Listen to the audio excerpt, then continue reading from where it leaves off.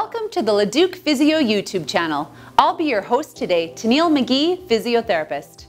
Today, I'm going to show you how to correctly fill and use your waterform pillow for home. If you're currently having neck pain or headaches, the waterform pillow is a great option for at home. You can pick one up at our office today. Here are your instructions for filling your waterform pillow.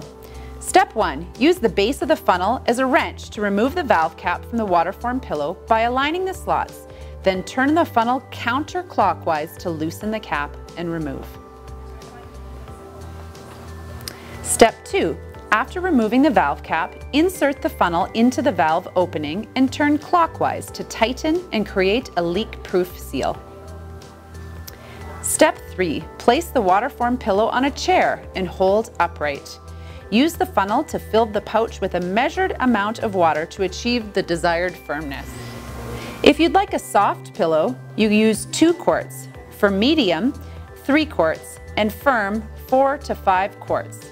We recommend you start with a medium degree of firmness. If your water pillow is too firm, remove some water. If it is too soft, add more water. Okay. Once the waterform pillow is filled to the desired firmness with the valve cap off, you need to remove the air pockets from the water pouch. Hold the waterform pillow upright and gently push your fingers down the pillow to the top level of the water. Step 5. Gently flatten the remaining portion of the water pouch in sweeping motion to remove air pockets. Step 6. Continue to apply light pressure to the top portion of the pouch while replacing the valve cap.